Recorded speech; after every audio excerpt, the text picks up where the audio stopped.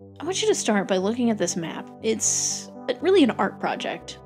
It's a map of an imagined Africa. It's called Al-Kabulan by the artist Nikolai Jesper Sion. He did this to basically try to think about how imperialism affected Africa. Or really, what would Africa look like if the European powers had never colonized the continent? There's going to be a few things that we're going to talk about in this lecture, but kind of like when we started the New World discussion, we talked about kind of components of civilization.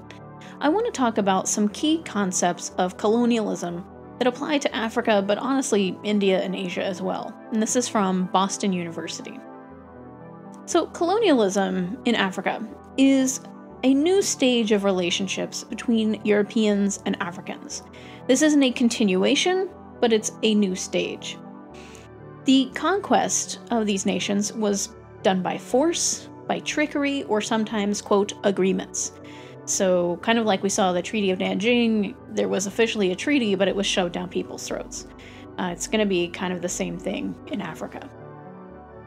The colonization and imperialism was a pretty short period, mostly from the 1870s into the 1960s, but it had a very heavy, lasting impact in both creating economic dependency and setting authoritarian rule into place. There was always resistance to colonization. In fact, there's kind of a cycle: colonialism, resistance to independence. Each one of these nations got their independence, eventually. Racism feeds into colonialism. There's something called scientific racism and social Darwinism. You might have heard of that. Kind of the idea of Darwinism, Darwin evolution, survival of the fittest. Now, people would apply that to a human scale, saying, oh, the certain people of the world are the best for ruling. They have the aptitude for it. And it's based exclusively on race.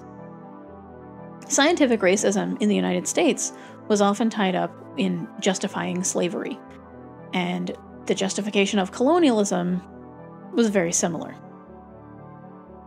And I'm going to add this in. Colonialism represents a marriage of capitalism and nationalism. Corporations are often acting on behalf of the state, and the state is often acting on behalf of corporations. So see how each of these principles kind of plays out as we go through this section of colonialism. Let's start our discussion with what was sort of a minor kingdom at first. We're going to start in southern Africa. We'll start our discussion in what was sort of a minor kingdom at first, but expanded and then took on the colonizing British and Dutch in what is now the country of South Africa. And we're going to start with this guy, Shaka. Shaka's Zulu kingdom, at its peak, stretched about 11,000 square miles and grew to include about 250,000 people. It started out much smaller, but after he conquered other provincial kings, he was able to take more land by the time of his death in 1828, which came at the hands of his half-brothers. Now, the brother who emerged victorious would be the one to lead his men into battle against Europeans. So if we go back to the Portuguese exploration of the African coast, they were the first to round what they called the Cape of Good Hope and claimed the coast, but they couldn't maintain it.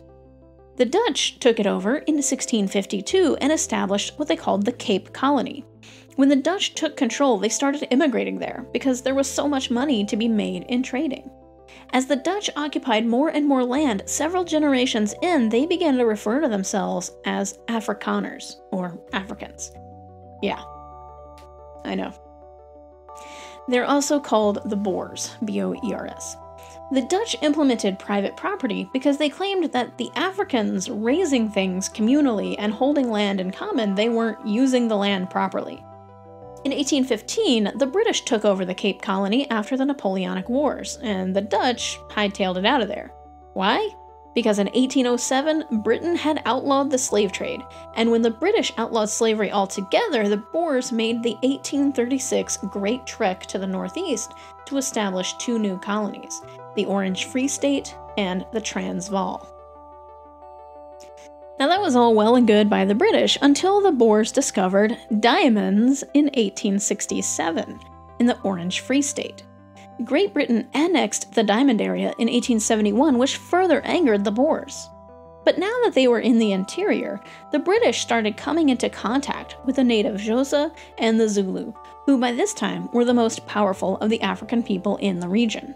The Anglo-Zulu War featured one of the greatest defeats of the British at the Battle of Isandlwana. Basically, the British general took most of his troops to go find the Zulus and to crush them. And at the same time, the Zulus, armed with just spears, basically was able to kill 1,800 or so of the British soldiers who had been ordered to stay at camp.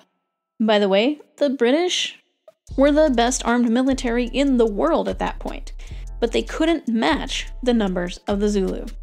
The British got their revenge on the Zulu in a later conflict, thus ending the Zulu power.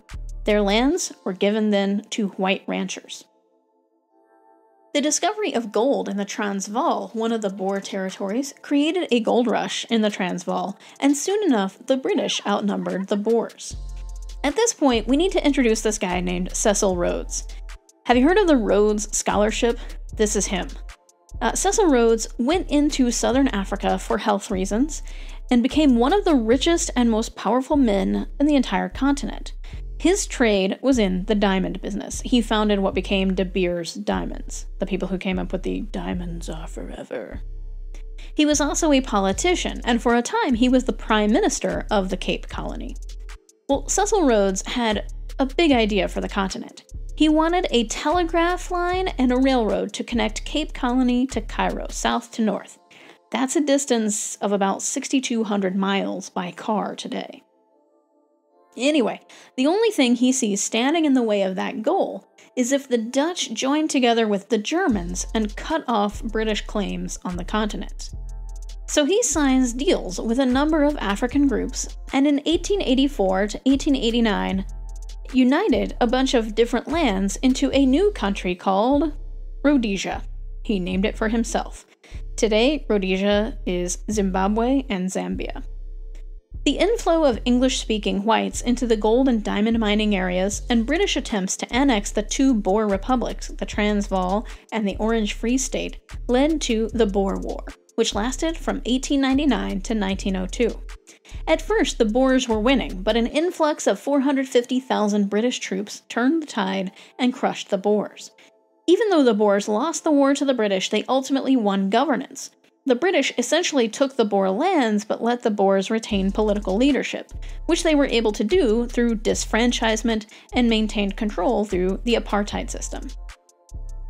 Even though a majority of the population were indigenous inhabitants, actual Africans, not Afrikaners, the Boers held the power and denied power and rights to the majority. South Africa was a land of oppression. Let's move up the continent for the next part of the lecture.